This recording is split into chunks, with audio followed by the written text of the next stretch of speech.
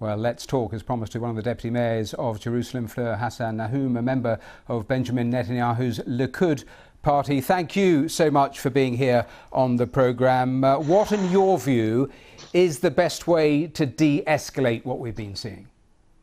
Well, it would be very, very simple if Hamas just stopped firing rockets. That's really all they have to do. I heard a few minutes of Nabil Shah, and the cynicism of blaming Israel for confrontation that started with a rocket that came all the way from Gaza to Jerusalem, the very place they're claiming to defend, the place of the third holiest site, the place where 40% of our population is Muslim. That's where they threw rockets. And for what? To get into another round of confrontation, because they've been planning this for months.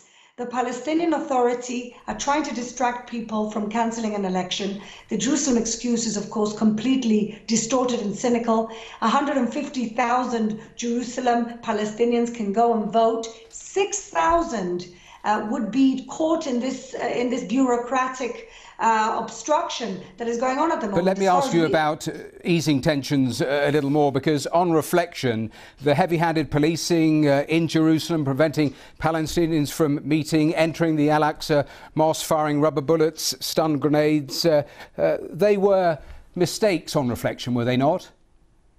Well, absolutely not. I can tell you what I do believe was a mistake, but it was a well-intentioned mistake.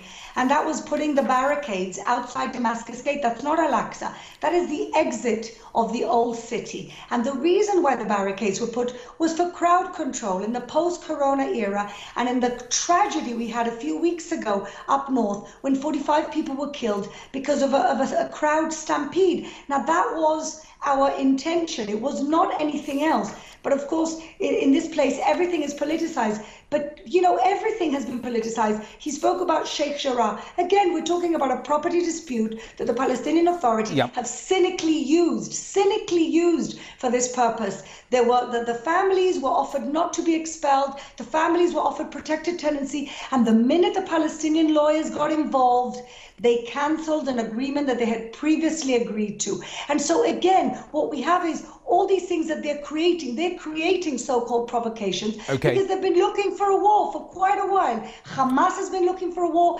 Iran has been looking for a war, and the Palestinian Authority are looking to distract people from not having an election. Okay. Thank you very much for